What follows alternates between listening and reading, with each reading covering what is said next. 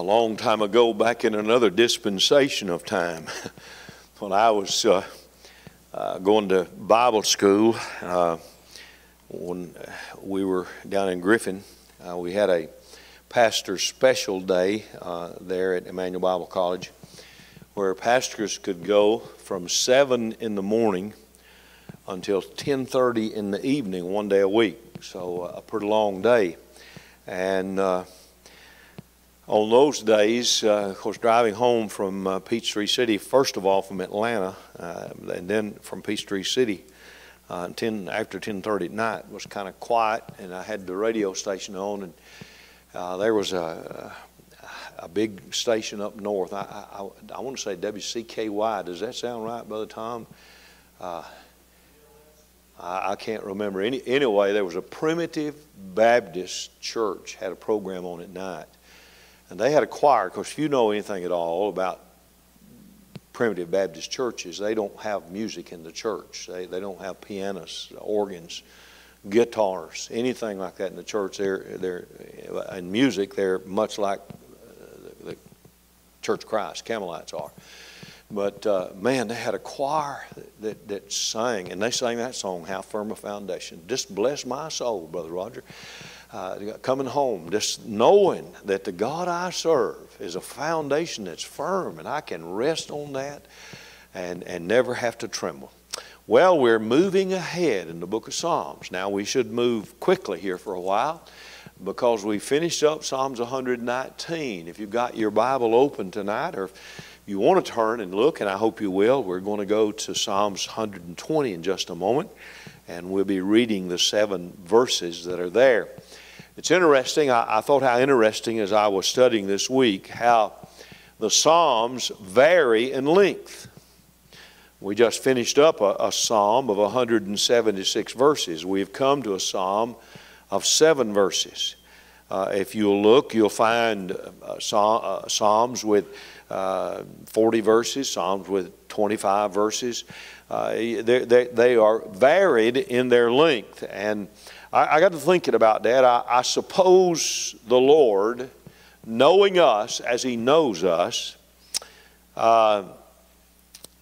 knowing that we are who we are and we are as we are, we're never satisfied if everything is the same all the time. We can go to Chick-fil-A and get a chicken sandwich, and it's wonderful today. And then tomorrow we say, well, I don't want to go there. I'm tired. I'm tired of chicken sandwiches. Or we go to the ice cream store and we can get a vanilla bean ice cream, and it's just a wonderful day. And we do that a couple of times. Well, I don't want that today. The Lord knew that being who we are and as we are, that we'd not be particularly satisfied if everything was the same all the time. And so I thought about how He's given to us in the book of Psalms, long psalms and short psalms and medium-sized psalms. Just like we have long days and short days, just like we have good days and bad days. I thought about how that it is a fact that all of life really is a series of changes. Would you agree with that? Life changes. Get ready for it. If you haven't noticed it, get ready for it. If you happen to see an individual that you haven't seen for several years, and you meet them unexpectedly, sometimes it takes a little bit of thinking on our part to identify them. Why? Because the years and the toil of life brings about change in us. Now you may feel real satisfied with where you are. Somebody walks up to you, you hadn't seen them in 4, 5, 6 years, and they walk up to you and recognize you, and they say, oh, you haven't changed in the least. They're lying. They're just lying. And so are you if you make that kind of statement, because we all changed. We all change. There's no place in this life where time and life stand still. What a comforting truth it is to know that in the midst of all of our changes, that we have a God who never changes. He never changes. He's never fickle about anything at all. You don't go to God today and He's in a good mood and go back tomorrow and He's in a bad mood. You don't ever go to the Lord today and He wants to listen to you, and tomorrow you go back and He doesn't want to listen to you. He never changes. I love that passage over in Hebrews chapter 13 and verse 8 that says, Jesus Christ the same yesterday and today and forever. He is the only one who does not change. And by the way, hear what I'm saying now, just as He is unchangeable, so the Word of God never changes. God's Word does not change from generation to generation. Part of the problem and part of the difficulty that we're experiencing in the church world today is that everybody wants to make Christianity a progressive thing, changing our thinking on everything and saying, well, that portion of Scripture meant this to that generation. It doesn't mean that to us today. Well, I can tell you, just as God never changes, the Word of God does not change. There's a marvelous unity between the written Word and the living Word. And men may try to tear down the Word of God. They may try to rip it apart, just as they've tried to find fault with the person of Jesus Christ. But just as our blessed Lord comes away from all those attacks with not even a bruise, so the Word of God prevails completely intact. And I can tell you tonight, when all this thing comes to an end, when God draws the curtain on time and time shall be no more, I can tell you the Word of God is still going to be intact. Let me give you a couple of things about the next 15 Psalms that we're going to be looking at.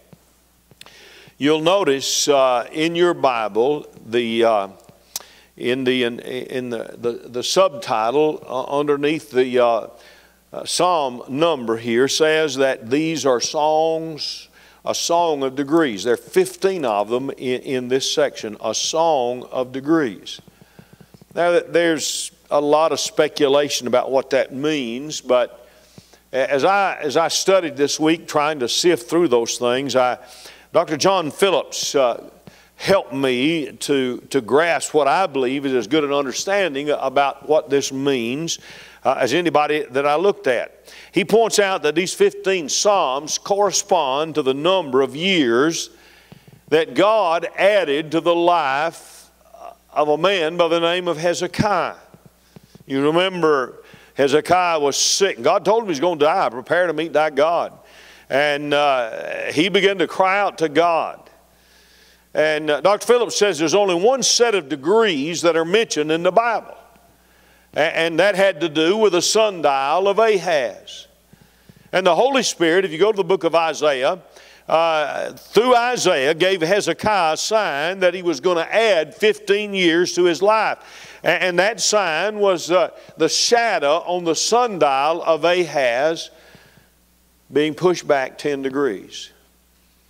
It's very probable that Hezekiah wrote 10 of these Psalms. David wrote 4 of them, and Solomon wrote 1 of them. If you'll look, Solomon's psalm is right in the center, chapter 127. It's the middle psalm in these songs of degrees, and it's designated a song of degrees for Solomon.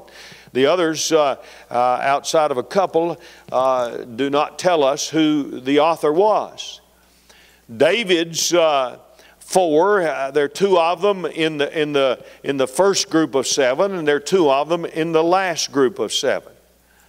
And so with that introduction, I want you to notice our text verses this evening. Look at Psalms 120, and let's just read the verses, and then we'll come back and look at some thoughts around these verses tonight. The psalmist says, "In my distress I cried unto the Lord, and He heard me. Deliver my soul, O Lord, from lying lips and from a deceitful tongue. What shall be given unto thee, or what shall be done unto thee, thou false tongue? Sharp arrows of the mighty with coals of juniper? Woe is me that I sojourn in Mesech, that I dwell in the tents of Kedar. My soul hath long dwelt with him that hateth peace. I am for peace, but when I speak, they are for war.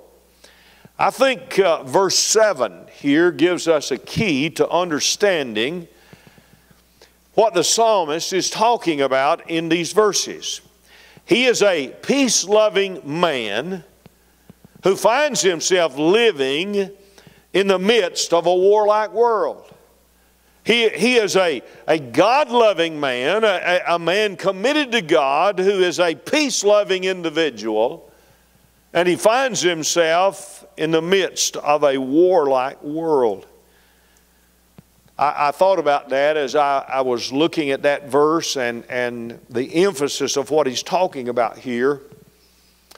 And I thought, you know, the world has changed very little since the psalmist, whether it's Hezekiah or whether it was someone else. The world has changed very little since he penned these words down. We are living in a warlike world today, whether it's nation against nation, individual against individual, or families against families today. Now and then there is a moment, there's a place of peace, but in reality, the world we're living in is filled with strife to some degree. Somebody said to me just the other day, I've never seen a time when it seemed like people loved drama as much as they love drama today. I've never seen a time when it seemed like people wanted to vent their anger against somebody else. You probably saw the thing in the news about the fellow being arrested right here in our city in Chattanooga. In a road rage incident because he pulled a gun out and pointed it at somebody. With just an anger-filled world today. And so in reality, things have not changed from the time the psalmist wrote these words to the day that we're living in. Let me call your attention to three things as we look at the words of the psalmist here. Notice in verse 1 his prayer, the prayer of the psalmist. Three things I see revealed in this first verse. First of all, his distress. Look at the first words, in my distress. Now we could talk about Hezekiah's sickness. That was distress. We could talk about what he faced politically, what he faced as a leader of his nation at that time when there was a threat of the Babylonians. But what I want you to notice here is something that applies to every one of us. The plight of the psalmist here is one that is common to all men. In fact, the Bible tells us in Job chapter 14 and verse 1, Job said, man that's born of a woman is of few days and full of trouble. He emphasizes two important facts in that verse. First of all, he emphasizes the brevity of life. Man is of few days. And in verse 5 of that chapter, he says, seeing his days are determined, the number of his months are with thee. Thou hast appointed his bounds that he cannot pass. My days are determined. Your days are determined. Now, I will tell you very quickly tonight, you and I can hasten our deaths. Or you and I can nurture our bodies like we ought to and take care of our bodies like we ought to and add some amount of years. But I can tell you tonight, the Word of God teaches us that God has determined the days that we're going to live. And somebody said, boy, I wish I could live to be 70. When I can remember back in 1950 in school, hearing them talk in school about the year 2000, I thought, my soul, that's way out yonder. And then somebody said in the year 2020, and I thought, I'll never see 2020. And where are we? 2021. And how quickly did we get here? Just like that. Justin and Savannah sitting here, the youngest people in this room tonight, outside of the grandchildren of the Brewers. Now I'm going to tell you, they're going to turn around about 2 or 3 times and they're going to find themselves with gray hair or falling hair, one of the two. Life is brief. I mean, you say, that's discouraging, preacher. No, I'm telling you tonight, you better make much of the life that God's given you because it's short. And you better not be wasting the time that God has given you because it is a brief amount of time. Don't throw away, don't be a poor steward of the life that God has given to you. So he emphasizes the brevity of life, but he also emphasizes the commonality of trouble that we all share. Man is a few days and full of trouble. Thank the Lord for peaceful days. Thank the Lord for restful days. But oh, how quickly those troublesome days can come. A visit to the doctor's office. A phone call in the middle of the night. A sudden severe pain. All those things are common to the troublesome pathway of man through this world. The psalmist was experiencing something common to all men. Thank God for the second part of this verse. Notice not only the distress of the psalmist, but his desire. He said, I cried unto the Lord. What a blessing to be able to cry unto the Lord.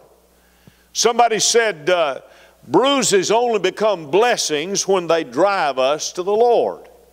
How sad it is that trouble will come in the lives of people that God is trying to use to awaken them to their need of Him, and they let those things come and go without ever turning to God in the midst of it. I want to say thank God for the place of prayer tonight that you and I can come to in our times of distress. I could use a number of verses, but the one that came to mind as I studied was Luke 18, verse 1, where Jesus said men ought always to pray and not to faint. So many times I've said this over the years from this pulpit, time and again. Prayer is to the spiritual life what air is to the physical life. If you don't pray, spiritually the same thing is going to happen to you if you get your oxygen cut off. The cure for fainting spells in life is a good old-fashioned prayer closet calling on God, asking Him for help. Not only do I see the distress of the psalmist and his desire, but I see his deliverance. Look at the last part of the verse. And He heard me. Notice the tenses of the two verbs here. The word cried and the word heard. Those are past tense verbs. And what the psalmist is doing here, he is drawing from the past encouragement for the present.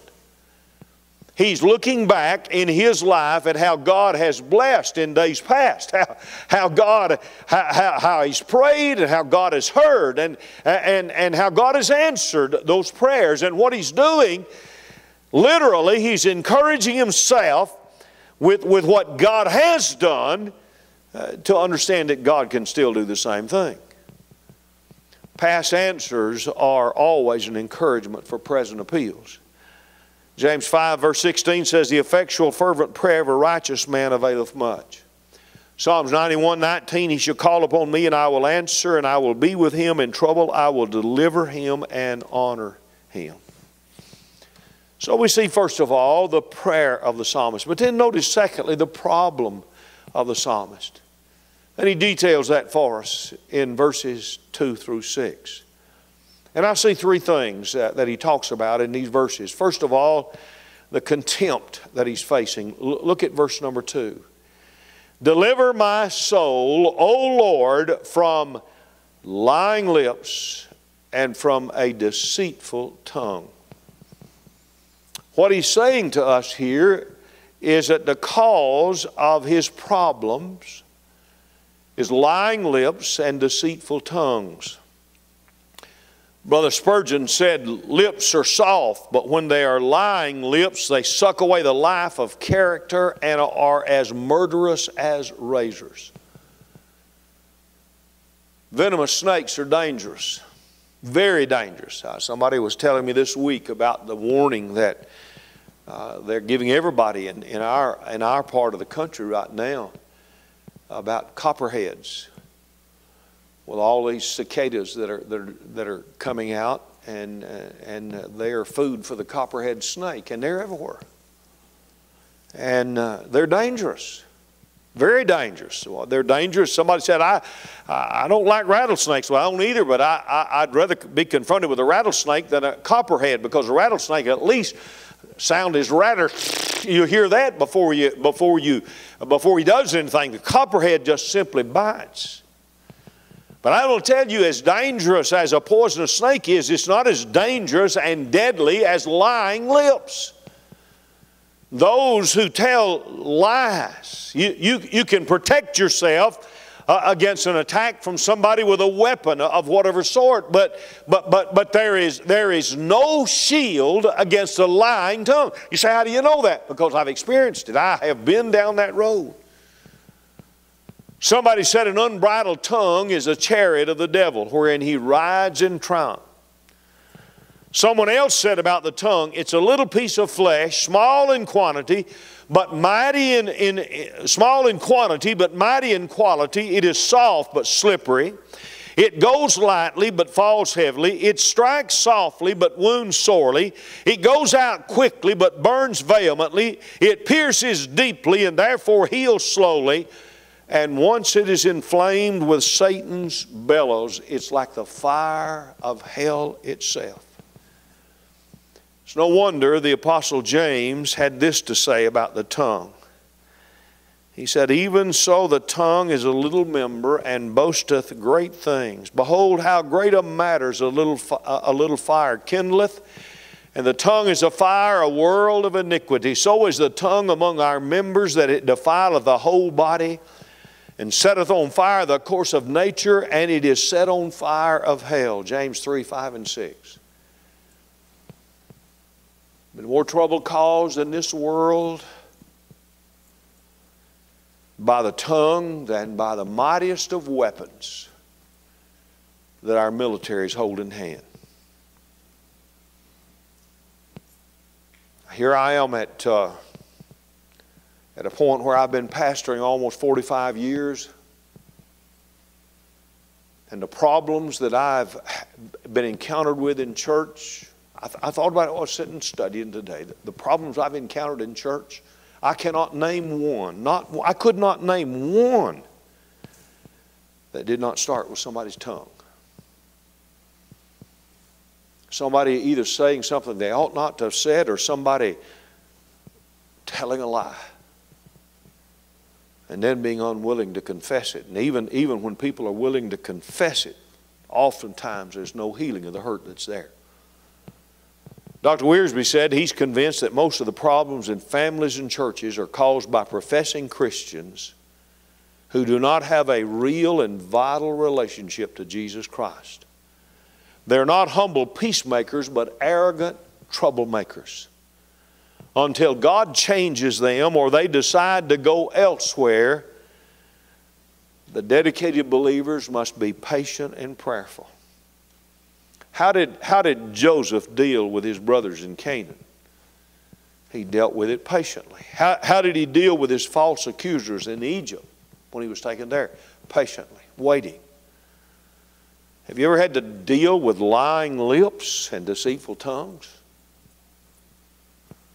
Well, you say, surely as a preacher you've never had to deal with that. You'd be surprised. Oh my. Listen, I hadn't even gotten out of the gate good as a preacher until I had to deal with it. I had an older fella that had been in the church, not here, and I won't even say where else. You know where, the only other place I've ever pastored, but it was there. And that older fellow was teaching a men's Sunday school class. They were struggling financially. They couldn't even pay the power bill and the water bill. They said, we're not going to be able to pay your salary this week. And so I decided, with the help of the Lord, it's time for the preacher to preach on tithing, Brother Tom. He need a good series on what the Word of God says about stewardship. Well, it made that old man so mad. He couldn't wait till the next Sunday morning to get up in Sunday school class and tell that group of men what a liar I was.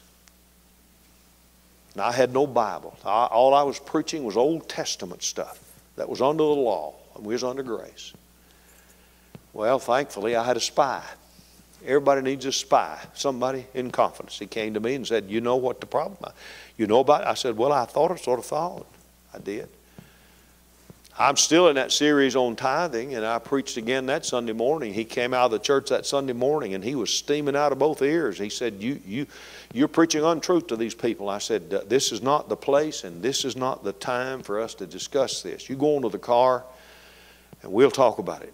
He came back that Sunday night, and I said, we're going to have lunch tomorrow.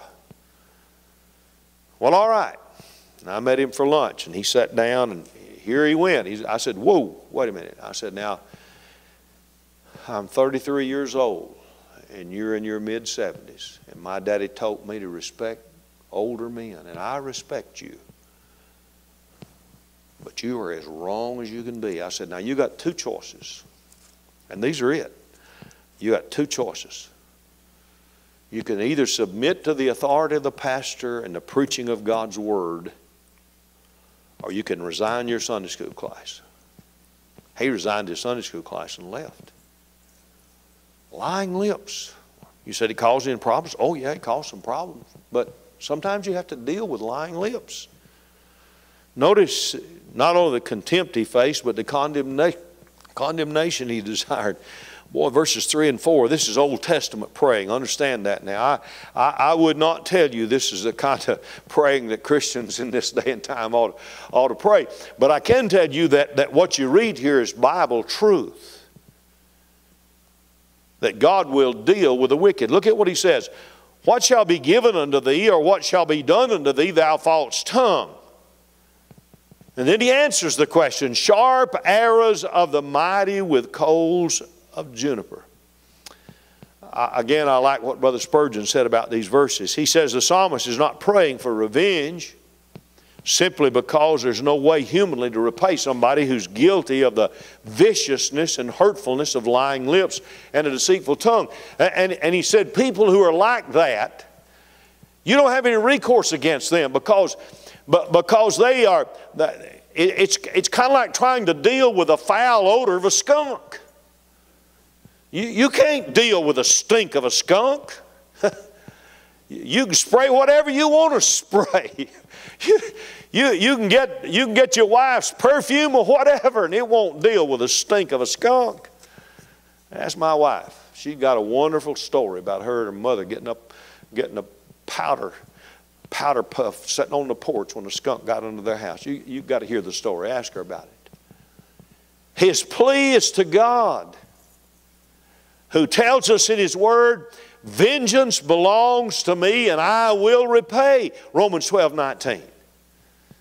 In verse 4, he tells us that their judgment will be like that of a keen, sharp arrow. He's talking about an arrow that has had a fine, keen point put on it. And then that arrow has been placed in the coals of the juniper. Now, the word juniper here comes from the Hebrew word for broom. There was a broom plant in that part of the world, and even today the Arabs take that broom plant and they make charcoal, some of the finest charcoal you'll find in the world. And the reason it is so good is because it holds its heat. You can build a fire and it come down to charcoals, and it may look cold on the top, but it'll hold its heat for days and days and days. And even today, the Arabs make charcoal out of this. And he's talking about taking that sharp, keen arrow, and that's bad enough being shot with that, but heating it up to an intense heat and then shooting that arrow into that one who has a lying tongue. Well, what does the Bible tell us about liars? All liars, the Bible says, will have their portion in the lake which burneth with fire and brimstone. Their worm dieth not, and their fire is not quenched. Do you understand what he's telling us here? He's telling us it's better to be the victim of lying tongues, lying lips and deceitful tongues than it is to be the author of those things. But then he talks about the condition he lives in verses 5 and 6. Woe is me that I sojourn in Meshach. Now that's in the northern part of the country. that I dwell in the tents of Kedar, and that's in the far southern part of the country. He couldn't have lived in both those places. So what he's doing, he's using an illustration here to get a point across to us. Meshach was the son of Japheth. And the name here signifies the descendants who occupied the extreme north of Palestine. Kedar was the son of Ishmael. And the name again signifies his descendants who occupied the extreme south of Palestine. And the reason the psalmist is using these two nations is because of their fierce, warlike attitudes. They were fierce people. And by the way, they still are fierce people. They're like what we're seeing going on. Somebody said, I don't understand why these Palestinians, they know Israel is going to respond to what they're doing, shooting those rockets over there. They know they're going to have people get killed. They don't care if people get killed. They really don't have any respect for human life whatsoever. I understand it's hard for us to realize that, living in America where we've had the truth of God's Word given to us. The picture here is of anger and viciousness in our world. And what a picture of the day that we're living in. And the psalmist was appalled by their sin. He said, woe is me that I sojourn in Meshach, that I dwell in the tents of Kedar. My soul hath long dwelt with him that hateth peace. He's sick to his soul.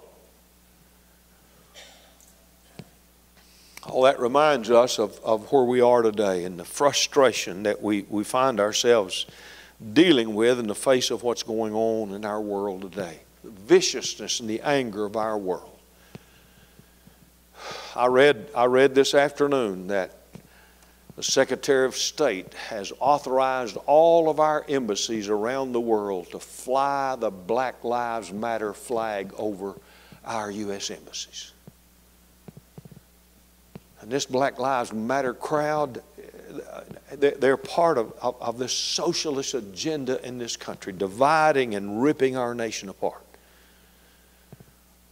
The psalmist was unhappy because he lived among those with whom he had no spiritual fellowship at all. And that's always the case with those who love the Lord. A peace-loving man in a warlike world. Last of all, we see his passion in verse number 7. I am for peace, but when I speak, they're for war. And we see two attitudes expressed here. First of all, there's the attitude of the peace hater. I don't believe any sane Christian would love war. Anybody that's been around any of that is going to have no love for war. In fact, the child of God is going to hate war because of the suffering that it brings. But that being said, I have to tell you tonight, I don't understand how any Christian can align themselves today with some of the foolish pacificism that seems to be so prevalent in this time. We see it in the attitude of those who advocate a principle or a policy between nations that not only is contrary to the Bible, but in many cases absolutely absurd. We've heard it from this liberal side of politics in our country with this thing that's going on between Israel and Palestine and the hatred for Israel. And their thinking is totally absurd. It has to be demonic. There's no other way to explain it. And the terrible thing is they try to pass it off as Christianity. We live in America with this crowd today that wants to do away with our laws. They want to do away with our police force, those who enforce the laws. And by the way, their overall goal is to destroy our form of government through divisiveness between our people so that they can ultimately overthrow our form of government, destroy our Constitution, and as I've said over and over again, establish socialism as the ruling thing in America. It's not going to get better. I wish I could tell you that 2 years from now, or about a year and a half from now, we're going to have another election. It's going to change things, but it's not going to get any better, folks, as far as this world is concerned. Why? Because in the unregenerate heart of man, there lies dormant all the impulses of crime and hatred and violence and rebellion. It is there, and without law and without law enforcement, those things go on the rampage. The human heart has not changed apart from the grace of God and the working of the Holy Spirit of God in the hearts and lives of men who trust the Lord Jesus Christ. The heart of man has not changed. It's still an enmity with God. Only a heart that's been changed by the grace of God is capable of maintaining peace. Not only do we see the attitude of the peace hater, but we see the attitude of the peace lover. The psalmist says, I am for peace. I am for peace. And there are so many verses in the New Testament that admonish the Christian to live in peace with his fellow man. 1 Peter 3, 10 and 11, for he that will love life and see good days, let him refrain his tongue from evil, and his lips that speak no guile, let him eschew evil and do good, let him seek peace and ensue it. Let him seek peace. Hebrews 12 and verse 4, follow peace with all men. 1 Corinthians 7 verse 15, God hath called us to peace. But then in Romans chapter 12 and verse 18, Paul says, if it be possible, as much as lieth in you, live peaceable with all men. It is God's desire that we live in peace. Now, listen, there are people that will not let you live in peace with them. It is just the point of their life to cause turmoil. But it ought to be the desire of our hearts on a consistent basis to be peacemakers in our world. Let me close by reminding you that there's something far more important than peace among nations or peace among individuals, and that's peace with God. You don't have peace with God, I can tell you, no matter what else, there's going to be trouble. And the fact is, when a man's at peace with God, he's going to be at peace with his neighbor. I've always said, if a man loves God and he's in a right relationship with the Lord, he's going to be at peace with others. The sad thing is that there are those who will take advantage of that, but I can tell you as God's people, we're going to come out on the winning side of this thing. I can tell you the author of peace is coming again soon, and when he comes as Prince of Peace, Lord of Lords, King of Kings, and Prince of Peace, there will be peace. Won't be any peace till he comes again. Our only outlet in the midst of all that we're facing today is to do what the psalmist did and cry unto the Lord and bring our burdens and needs to him. Bow your head with me for a minute. A peace-loving man in a warlike world. People face it in jobs. People face it in families. It's even faced in churches. But thank the Lord tonight we can be at peace with God, and we can find peace in our own hearts as we walk hand in hand with him. Father, thank you for the truth of your word. Bless these moments now, and I pray that as all over this room folks are praying, Lord, I know we live in such an unperfect world. I've seen it in my family. I've seen odds, family members, brothers and sisters at odds, parents and children at odds. Lord, that's such a terrible thing. I've seen it in churches where people who ought not to be living in such a way would let things rise up and become so anger-filled that there was not a peaceful atmosphere. Oh, God, help us in these hours to allow the working of the Holy Spirit in our hearts and lives.